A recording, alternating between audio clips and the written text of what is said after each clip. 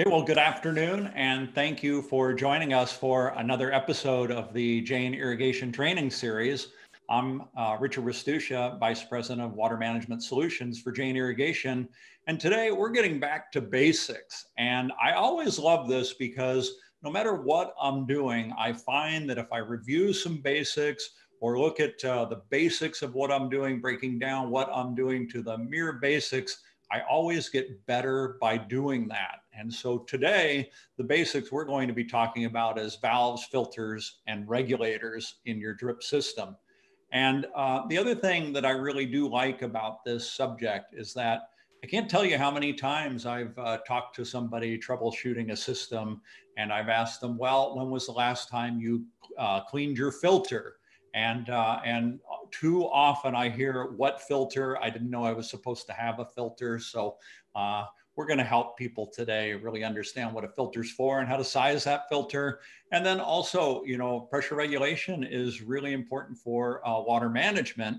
And we're going to talk about that as well. So whether you're an irrigation pro or just new to the business or a property manager or a building manager, I think today's information you're going to find very useful, especially because we've got Andy Belingheri, National Sales Manager for Jane Irrigation, with us today talking about this.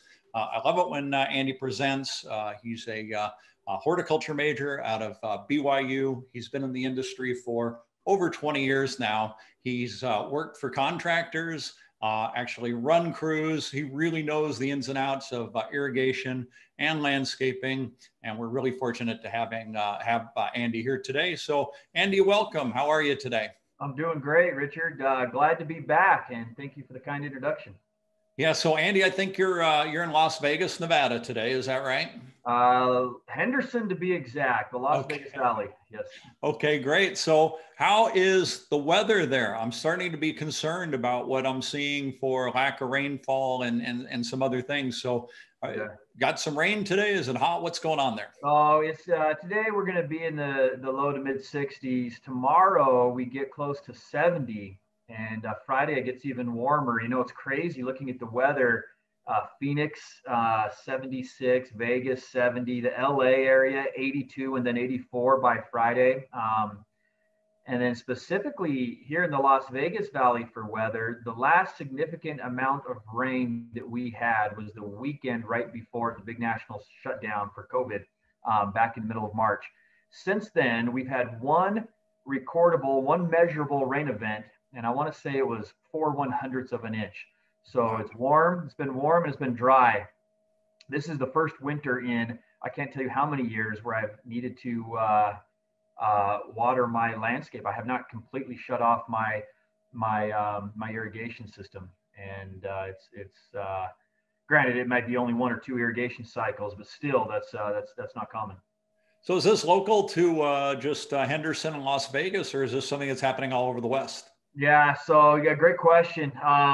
All throughout the West, and just kind of jumping to the presentation here, I got a great map that will show that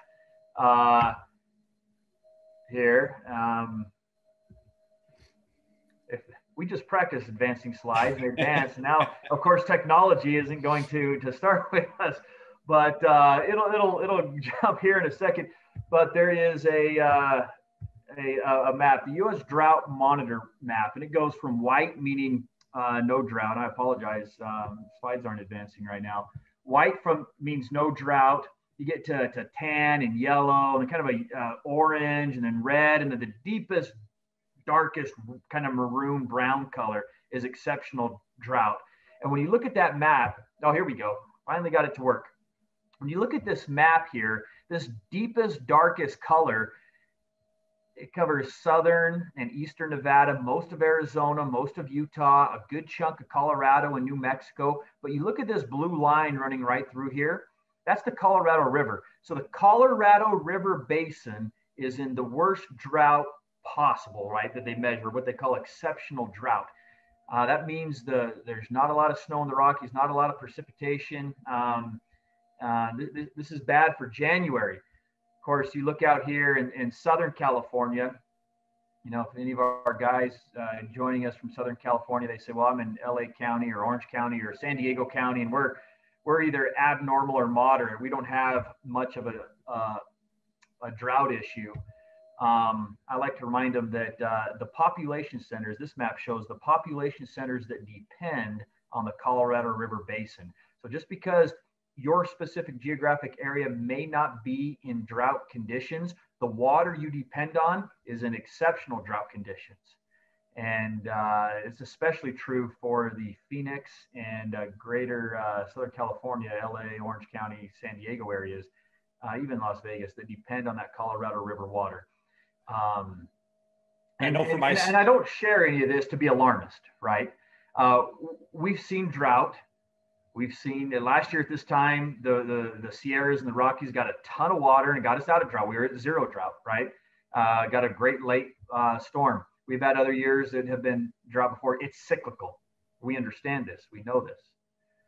But it just means we have to be ever vigilant in water management. And three key components of that: a valve, a filter, and a regulator, often overlooked, but very, very important to kind of starting your water management program. You've got to have a solid understanding of those, and so we'll cover some of that today. Yeah, no, I don't view this as alarmist either, Andy. I think it's really important for people to understand where their water comes from. Being in San Diego, I always say we're at the end of the hose. Right? Yeah, it comes from a long ways to get to us, whether it's coming from Northern California or the Colorado River. We get it from both here in San Diego. So I think that's a good reminder. And that whether we like it or not, we're really tied to all these other states for our economic growth, right? Without water, you're not going to grow as a city. And that's where it becomes so important. So definitely appreciate you mentioning this today.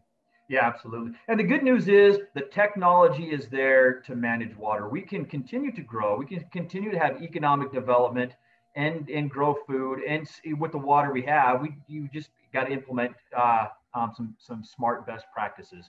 So today, talking about three really basic but often overlooked components in landscape irrigation: a valve, a filter, and regulator. My guess would be 70-80% of landscape contractors grab the same valve, the same filter, the same regulator without thinking twice of what role they play, or if they even have the right one for their scenario, and they just throw it in, right? Maybe there's some guys out there who are taking a bigger look. So we'll get into some of those details today. But first, I wanted to start the very, very basics, at least in the landscape. Where do you find your valve, your filter, and a regulator? I think anybody who's walked through a park or a landscape or your yard, you see a box that looks similar to this. This is a valve box, right? Sometimes you see that dark green lid cover. Sometimes it's purple. Sometimes it's tan. There's, it can blend in if you had desert landscape. But the key to this here is when you pop open that box, what we see inside. And we open up the box, and lo and behold, we see a valve going from left to right across the screen. We see a valve, we see a filter, and we see a pressure regulator. And, it's funny, Richard, you mentioned you talk to contractors, do they ever clean their filter? And they say, hey, what's the filter? Several years ago, I was talking to my dad. He was asking some questions about his drip irrigation system. Something wasn't working right. I said, well, maybe your filter's plugged. Have you checked your filter? He said, I don't have a filter. I said, no, you have to have a filter out there. I said, I promise you have a filter. And went out there and I showed him the filter. And he said, that's a filter? I said, yeah. What did you think it was? He said, well, I thought that was the fertilizer applicator. I've been unscrewing that and dumping fertilizer in there so I can fertilize my plants every time I watered. And, it's funny. I tell that story to people, and a lot of that's a common thought. And I don't know if at one point there was a product that looked like a filter that did that, but he was putting little tablets of fertilizer in there to dissolve and with the system. So yeah, I was going to say he wasn't the first guy who ever did that, and he won't be the last either. No. So that's our filter. So all right, so we have valve, filter, regulator, and first things first, right? Let's start with the valve. And this is I got a picture of 3 different size valves here on the right. These are plastic. Typically they're plastic. Occasionally you'll still find a brass or metal one that's out there in the landscape. 24 volt, most common. You also see a range of sizes in the landscape. You'll see from 3/4 inch up to inch, inch and a half, and 2 inch. Occasionally, you may see something larger in the landscape, but I would say 95% of the time, you're either going to be dealing with a 3/4 inch or up to a 2 inch irrigation control valve. And I didn't put the 3/4 inch in there, but each of the sizes, 3/4 inch, 1 inch, inch and a half, and 2 inch, will have different flow characteristics and different pressure characteristics. And let me just back up. When we talk about valve size, we mean overall valve size. This is a 2-inch valve right here on the top. In the middle, that's a 1-inch valve. You can clearly see there's a difference in size, but the size itself is referring to this pipe thread on the inside. So this is actually, it happens to be inch and a half, not 2-inch, I apologize. That would be a inch and a half pipe thread. This would be 1-inch pipe thread there. This 3/4 would happen to be 3/4 inch pipe thread. But each one has also a larger diameter, larger body size, which means more water can physically flow through the valve at higher pressure.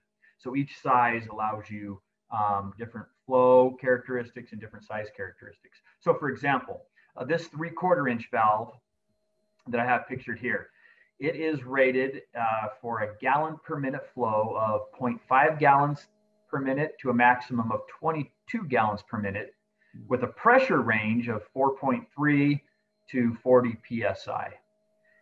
That becomes important, especially in drip irrigation, because in drip irrigation, we have a lot of times a low flow and a low pressure environment. Now, in a low flow and a low pressure environment, if your valve, let's say you have a valve that's rated for 5 gallons per minute on the low end, but your flow is 2 gallons per minute, the valve will open up just fine. It just won't close. So it'll always open. It's just a matter of getting it to close is usually the problem. So you want to make sure that when you're looking at your valve, you understand the flow that's out in your zone. If you have a very low flow or low pressure zone, you got to make sure you have a drip valve that matches that. And what's unique about this Nandan Jane valve that we offer is it is both a low flow at 0.5 gallon per minute and a low pressure 4.3 psi. So it covers both ends on a drip situation. So that's why I say for drip here at the end, you have to know your flow and pressure, because that's usually when you have problems on the low side. One other key that I'll pass along, something I've learned. Typically on the valve body, you'll see an arrow that will indicate which way the water runs. I had a friend call me up. He's like, man, I just installed my landscape. I opened up the main line. The sprinklers turn on. I can't get them to turn off. I'm cranking, what's going on here? He had his valve installed backwards. He had uphill, downhill. And in that particular valve, there was an arrow on it. I said, hey, look, man, just follow, the water follows the arrow and goes through. Not all valves have that. For a lot of valves, though, what I've learned, the solenoid is on the downhill side. And so that's an easy way to remember, as the water flows, solenoid is on the downhill side. So just one little trick or tip to help folks out there remember. Hey, Andy, we've got a question here that came in. I want to remind everybody that through the chat or through the Q&A, we'll take questions as well, and I'll pass those on to Andy as we go. One of the questions we have already is that kind of red-orange dot. You can barely see it on the side of the valve. What's that for? I don't see that on many valves.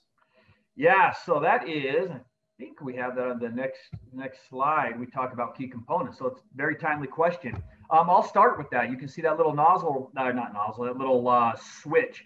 That is a way to manually open the valve. So you can flip that, and it'll cause a little bit of water to bleed in and ultimately open the valve up manually without having to do it from your irrigation controller.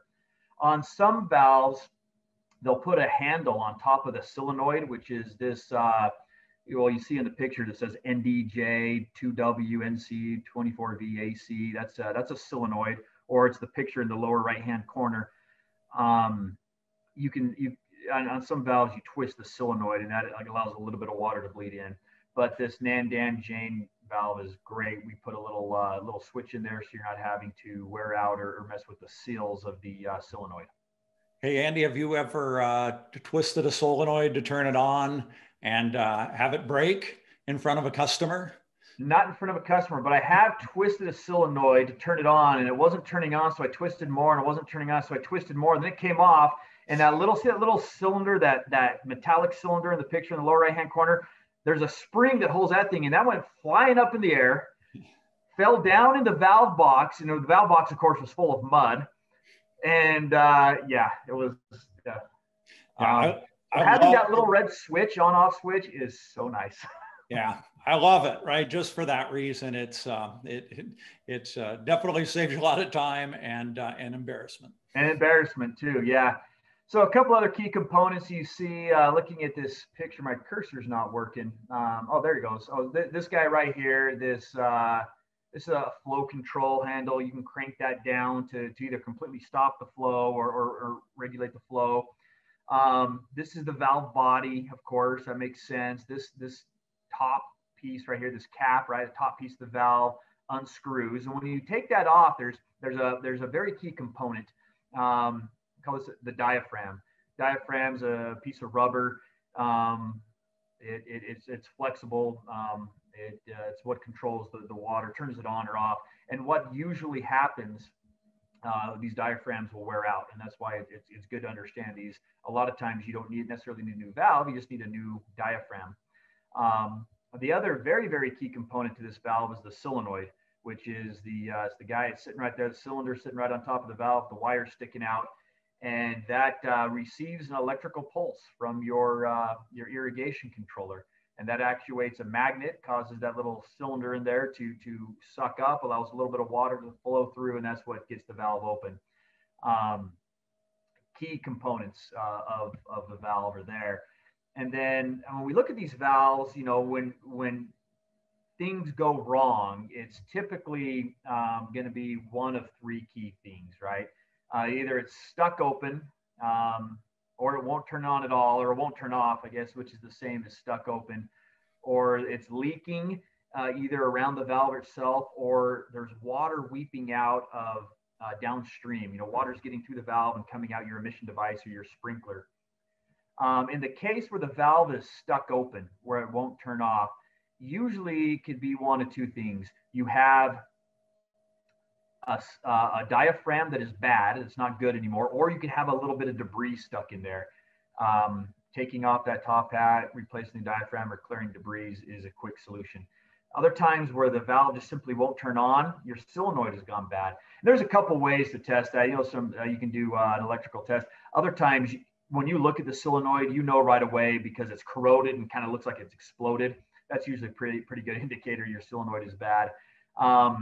In the case of a leak, that could be a crack in the body, so you want to inspect that. And then weeping valves, that again could be a bad diaphragm. And replacing the diaphragm, it can be a simple and easy fix. And those are basic keys of troubleshooting your valves out there. Yeah, so for the diaphragm, Andy, I can just pop those 6 screws out, right? And the diaphragm's right there. It's right there. It comes out. There's a spring, a little needle, but the diaphragm. Make sure you have the right diaphragm for that valve. They're not always interchangeable, so you got to understand. Getting the right valve for the right diaphragm for the valve you have in the field. And I'd say that would be true for solenoids as well. Sometimes there's different, the resistance, the ohms are just slightly different. You want to make sure you're matching that up. But those are readily available pieces. I would venture to guess that every good irrigation tech has those backup pieces on his truck ready to go and can make those repairs in the field very quickly. Yeah, excellent. So that's the valve. So next in line, we come to filters. A filter is, it's exactly that. It filters out debris. If you had a large amount of debris enter your line, get past the valve, sand can clog sprinkler spray heads. I've seen sand clog sprinklers. It gets even worse with drip irrigation systems that really require filtration. So, you know, a lot of times people think drip, filtration, that's just for drip. That's not always true. If you have poor water quality, filtration is for spray as well. So filters are very important. First thing to go over, keys to remember for filters. There are screen filters and there are disc filters. And if you look at this picture on the top of these red disc, this is a disc filter, right? Looks a little bit different than this filter right here. You see a screen, that's a screen filter. When to use which one. If your water has a lot of organic material, a lot of algae or moss in it, use a disc filter. If your water has a lot of sand or shell in it, you'll use a screen filter. And so typically out west, I think most guys are probably filtering for sand. I know down in Florida, they're filtering for shell quite a bit. You get in some of these intermountain states where they're pulling ditch water to water their irrigation. I know guys in Utah and Colorado deal with organic material. So in that case, they'd be using a disc filter. So size of filters, right? Again, you have a 3/4 inch, there's 1.5 inch, there's 2 inch. In fact, you can make filters all the way up to 12 inch in size when you get into a large agriculture applications. But in the landscape, you're going to be dealing with 3/4 inch, 1.5 inch, and 2 inch. And rather than size, you think, well, if my valve is the inch, my filter must be 1 inch. That's not necessarily true. You need to understand the flow of both the valve and the demand of the flow of your landscape and match the flow to that. So for example, if I had a landscape that is requiring 5 gallons per minute, even though I had a 1 inch valve, I could use with the bushing, with the reducer, a 3/4 inch filter, because a 3/4 inch filter, it's 9 gallons per minute max. So you want to make sure you understand the flow demands of your zone and matching it there. So that becomes important. Not necessarily just matching it to the size of the valve itself. Hey, Andy, these screen filters or disc filters, on my refrigerator, I just change that filter every 6 months. Do you change these out? Do you clean them? What do you do with them? Yeah, so we'll talk about that in a second. Absolutely, you need to be checking these filters. I would say minimum quarterly. Check your filter, especially if you're in a hard water environment or you're pulling water with a lot of sand. You need to be checking these filters, potentially even weekly if your water quality is really bad. And you're checking for 2 things. Number one, the way the filter works is it traps all that debris at the bottom of the filter in the debris basin, which is this. And the next picture I have, you'll see, we'll talk about this a little bit more. So you need to blow that out, but also you need to, that debris is clogged inside the filter. That needs to be cleaned out. Or it's possible, if you have a lot of sand in your filter, sandblasting you think of sandblasting on metal, it takes a little bit of the metal off. Well, as that sand is going through the filter, it could erode your filter itself to where nothing is filtered anymore. So it's good to inspect those. If in Southern Nevada, where our landscape water is also culinary water, quality is really high, you might inspect those quarterly. If I was in a poor water environment, I might do it weekly or monthly. Yeah, I remember a few years ago, Andy, when you and I went to Grand Junction, Colorado together, and no matter what we were talking about, they wanted to talk about filters. That's all they wanted to talk about. So you can see if you've got a filtration problem or if you've got dirty water, this is very consuming to you as a contractor, right? This is what they spend all their time fighting if they have a problem. Clogged filter means no water to your plants. That means either lost crop or lost landscape. And don't think you can bypass the filter. I'll tell a quick story. I've told this before, and I won't say who the contractor, what the property was, but I was meeting with a contractor on one of the resort casinos here in Las Vegas, and he said, "Hey, my irrigation system's not working." He said it was working and then it stopped, and I don't know what's going on. And we turned it on, and we're looking at it. No water's coming out of the emitters. So we go over to the valve box. We open up the valve box. And sitting in the valve box outside of the filter was the screen. And I pointed to it, and the foreman's like, "Yeah, A couple of weeks ago, this whole thing stopped working. So I don't know what this thing is, but I took it out and then it worked really well. And now it's not working at all anymore.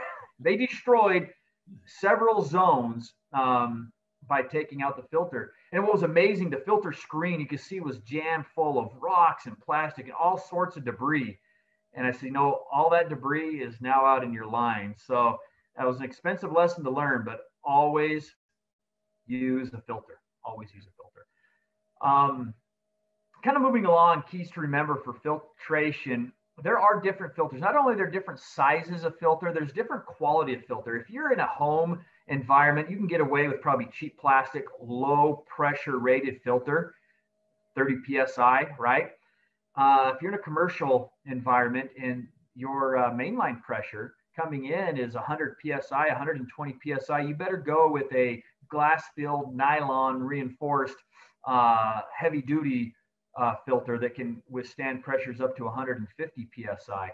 And so understanding not just size, but the intended pressure helps too, because at too much pressure, the filter doesn't work anymore and debris blows right past it. Either that or the filter fails and just blows apart and you have a huge waterways. But either way, your plants aren't getting water and then you're going to be in a world of hurt. Yeah. Andy, if I know my pressure when I'm running my system is like 80 PSI or 60 PSI, is it ever higher than that when you turn a system on or something like that? I guess it could be. Depends on where you're measuring it. If you're getting 80 PSI ahead of the valve, you'll be safe to know it's going to be less after that. But if you're getting 80 PSI at the very end of a line, you probably ought to measure closer to make sure you're understanding what it is. Yeah. Okay. Thank you. Last key for filtration is you need to, each of these filter screens, whether you're using a nylon mesh or a stainless steel mesh, they have different size openings. We call it mesh, but it's a 30, 50, 100, 150, or 200 mesh. When we're talking about mesh measurements, the higher the number, the finer material that's filtered. So you need to understand manufacturer recommendation for your irrigation system, what they recommend, and then select the appropriate filter to go along with that. So for example, drip irrigation, 150 or 200 mesh is typically what is recommended. So again, talking about screens, I mentioned nylon and I mentioned stainless steel. Filtration is all about surface area. When you get these larger, nicer stainless steel mesh filters, not only are they a higher durability, but there's more surface area, which means more filtration capability, which means better protection for your system. These plastic bodied ones, like you see this yellow ribbed one on the left, even typically those are made out of a nylon mesh, smaller surface area, and they wear out quicker. So just kind of a pro tip here, one of two pro tips for filtration. Go with a filter screen, even though the flow and the size of the filter itself may be the same. If you have a larger screen, it means more surface area, which means better filtration and better quality in the long run. And of course, stainless steel just lasts a whole lot longer. So I would mention that. It's something I didn't know actually as a contractor that I've learned since working at Jane that I think would be valuable for contractors to know. Key components, filter body, you can see, this is the body of the filter. This cap right here unscrews, and the bottom of this cap, this piece right here is what's called the debris basin. As the water comes through, debris is filtered out, it gets trapped right here in the debris basin, okay? We know what the screen is. We looked at that on the previous screen, previous slide. The other thing we see, you see that cap at the bottom of the debris basin. You can have a cap right there, or you can have a valve. That's used to flush in maintenance, to flush the debris out of the filter itself. So whether you had a cap or in the illustration below, you see there's a little ball valve at the end of that debris basin. It's a simple way to allow you to get the debris out, because if that debris builds up in the debris basin, it'll build up so much that water can't flow through anymore. So that's part of your ongoing maintenance, checking that, making sure you keep that clean.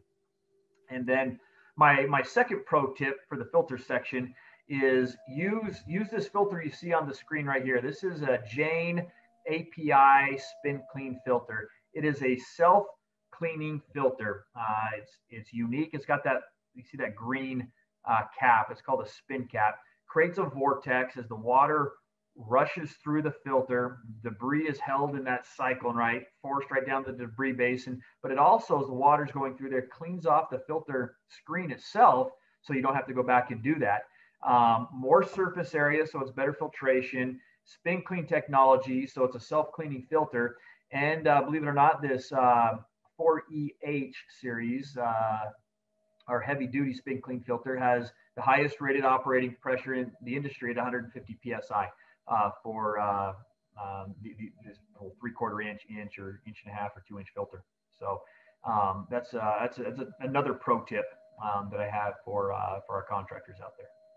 Yeah, I remember most of the contractors, all the contractors we talked to in Grand Junction, they were using the spin clean. This is what they lived by, yeah, because it really fit their need and reduced a lot of maintenance and troubleshooting for them.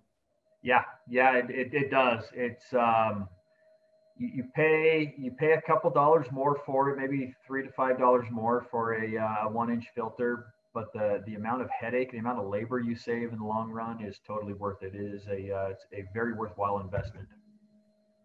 So, and we talked about this a little bit ago, but the maintenance keys for filtration: flush the debris basin, clean the screen or the disc, inspect it for damage, either replace the screen, or sometimes those filter bodies can crack over time, so you want to make sure there's no leaks there. Or just use a spin clean filter that cleans it for you. So those are the filter maintenance keys. And again, depending on the quality of your water, you might do that weekly. It could be monthly, it could be quarterly, but you do want to make sure that's part of your ongoing process. And Andy, we have another question here, and it's just one more time. Is there any rule of thumb of when to use a disc and when to use a screen filter? Yes, if you're filtering out algae or moss or any type of organic, stuff growing in the water, use a disc filter. If your water is full of sand or sometimes plastics or shell, you'll want to use a screen. Yeah. I'm going to anticipate the next question. What if I have both?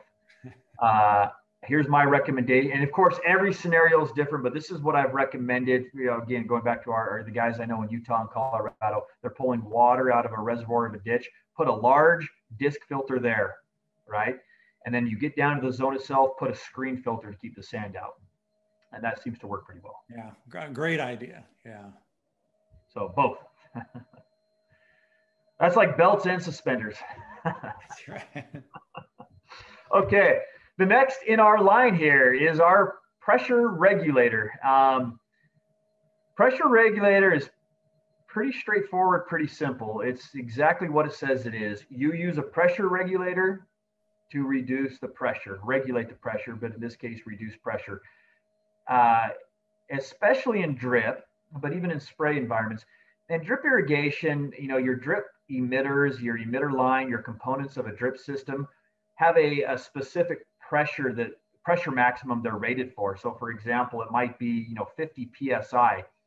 If you shot 80, 100 psi through that, you're going to destroy your drip system. So you put a regulator on there that will reduce the pressure, that will maintain the pressure at a optimal operating range. And that can be true for spray irrigation as well. I know that a lot of those sprinklers are designed to work in a specific pressure. So, and there's times where these can be beneficial there.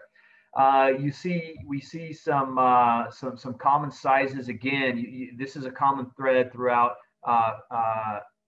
valve, filter, regulator. We have 3/4 inch, we have inch, we have 1 1/4 inch. It's no different for the pressure regulators. These are pipe thread, same as the filter, same as the valve. They're made to kind of screw on together. So those are the common sizes. Another key to remember, though, and this is again another common theme for both the valve and the filter, we want to match the regulator flow to the system flow, right? What's the valve flow? What's the filter flow? Well, those were determined based on the needs of the system. We want to make sure we're matching the regulator for that as well. So a low flow regulator, like you see, that's this picture on the bottom, that's a low flow pressure regulator. It can have a flow range from 0.5 gallons per minute to 8 gallons per minute. And those are actually two different low flow regulators, but that's the range within low flow regulator. Medium flow regulator, again, these are two different regulators, but the range can be from 4 to 20 gallons per minute. And then a high flow regulator, you'll see 10 to 32 gallons per minute. That's for the flow. And then for the pressure, you can see anything from a reducing the pressure all the way down to 6 psi for some very, very low pressure environments, up to 50 psi, and everything in between. So we see in the pressure regulator, both flow, we need to pay attention to flow and pay attention to pressure. And then anticipating the question, well, how do I know which pressure I should use? What pressure do I regulate to? If I had a drip irrigation system, let's say I had click tip emitters on a valve, or I had Jane Total CV on a valve, and I know that those are good up to about, those will compensate pressure up to about 50 psi. I would want to keep the pressure of that zone under 50. So I'd probably go in at a 40 psi regulator. Now, if I had a valve that was full of flag emitters, that's a Jane flag emitter, that's a turbulent flow. When we say, hey, this particular emitter is 2 gallons per hour, that's 2 gallons per hour at 25 psi. So in that case, I'd try to match the pressure regulator as close to that as possible. So that's kind of the two key differences there. Again, you can go back to your manufacturer recommendations to understand that. So Andy, where do I find this information? I think that's great that you know that, right? What the PSI recommendation is for the individual components. Where would one of our viewers find that? Yeah, you can find that in technical brochures. So for example, Jane, out on our website, you can find technical brochures to specific product. A lot of times that's mentioned in catalog. Parts catalogs themselves will have that information, but manufacturers, something manufacturers publish, both for the valve. You go out to our catalog, you can see the flow range for the valve, for the filter, for the regulator. You see all that as well as the individual components themselves. Maximum pressure, minimum, there's minimum opening pressure to keep in mind as well. So all those things are published in manufacturer catalogs. In fact, maybe another webinar is, it could be a topic just on that, right? Go through the catalog and seeing what information is out there. You can also connect with a distributor, or we have experts here at Jane that can help. We help our customers with this kind of stuff all the time as well. So then there we have it. Here's our system: valve, filter, and regulator. Now, in a couple slides, I'm going to show my contact information, and I would invite the viewers out there today to reach out to me and explain to me what's wrong with this picture, and maybe there'll be a little bit of a prize, a giveaway for anybody who connects what that is. A couple best practices here. You see in this valve box, the wire connectors. Those are waterproof connectors. Please do that. Water, believe it or not, will wick up through open connectors, up through the line, get into solenoid and fry it. So having a waterproof connector is key. This valve box is clean, gravel at the bottom. So that's a really good looking valve box. All too often, you'll find this halfway buried in mud and wonder why the system isn't working. So Andy, if they contact you and tell you what's wrong with that photo, what do they get? I don't know. Maybe a free filter. Well, a spin clean filter, the best filter you've ever used. Maybe we'll, I don't know. Maybe that, or Starbucks gift card. I didn't think that far ahead. But come with the right answer. Let's have a conversation and see. Okay. All right. last slide here is just a scenario. I'm just going to walk you through, okay, how do I know what to choose? So here's my scenario. This is a small yard. This would be almost, you know, could be my front yard. I got a landscape design that requires a flow of 240 gallons per hour. That's a 120 2-gallon per hour emitters. And that equates to 4 gallons per minute. Mainline pressure is 100 PSI. The manufacturer's telling me I need a minimum filtration of 120 mesh. And my drip system components themselves have a maximum pressure rating of 55 PSI. So as I look at that, my main line coming in is 1 inch. I didn't put that up there. My main line coming in is 1 inch.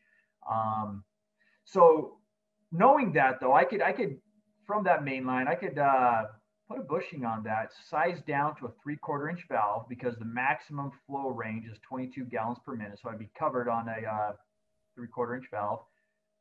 My filter size could also be 3/4 inch. Because that would be a 9 gallon per minute max flow, and I'd be at 4 gallons per minute. But I'd want to go with a heavy duty filter to hold up to the systems. I couldn't go with a 30, 50, or 80 PSI rated filter. I'd have to go with the 150 rated PSI filter to hold up to the system. I would choose 150 mesh because 150 is between 100 or 120 is between 100 and 150. So I'd go with the 150 mesh. And then my pressure regulator, again, I'd go with a 3/4 inch low flow regulator that had an 8 gallon per minute max. And I'd probably go right around 40 PSI. 35 PSI would be acceptable as well. In fact, 25 to 35, I'd say 25 to 40 PSI is most common out in the landscape. But if you'll notice in this scenario, and I've mentioned this in 2 previous webinars, when you're designing these zones, you never want to go to the max flow of the system. If you'll notice, 4 gallon per minute is the zone requirement, and that's about half of what a 3/4 inch valve, 3/4 inch filter, and 3/4 inch regulator can handle. Always leave room. My rule of thumb is design at half, go at half. That way you could expand it in the future. So. And with that, we'll take any questions. Andy, I think you did a great job today. Thanks very much. And I fed the questions that came into you as we were going. So I want to say great job. You really, I think, helped clear some things up. Really, you made the great point about matching the flows. And I think that's an area where a lot of people miss, right? They just grab whatever on the truck or whatever they can find at the store that's in stock. And I think you definitely saved them some work down the line. So thanks so much for doing this. We really appreciate it. I want to thank everybody on today for coming to visit and watching this. We know your time's valuable, especially right now, and we appreciate that. So thank you. I also want to mention Friday, we're going to be talking about 5 tips to make your videos better. You know, video is so important in our industry right now, both in landscape and ag. We've got Michael Derwenko that's going to be on Friday, and we're going to be talking about 5 tips to improve your video. So that should be great. All our trainings, of course, are available on the Janes USA website, and we're on Apple, Spotify, and Google Podcasts as well. So while you're driving around, you can listen and educate as well. So again, Andy, thank you. Thanks everybody for joining us today. And hopefully we'll see you all on Friday talking about video. Thanks again. And thanks everybody. Thanks, Richard.